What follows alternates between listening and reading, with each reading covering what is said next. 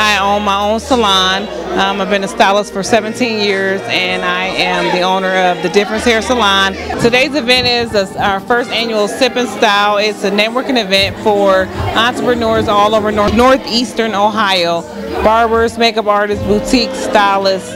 The name came about is because I've always wanted to have a difference within my clients, myself, and just the atmosphere. This is going to be an annual event. We're going to have it in spring, summer, and fall. We're going to bring all entrepreneurs all together. We're going to make sure that everyone knows who to go to when they're in need of anything, and more so, we want to help bring all the money back to our own community.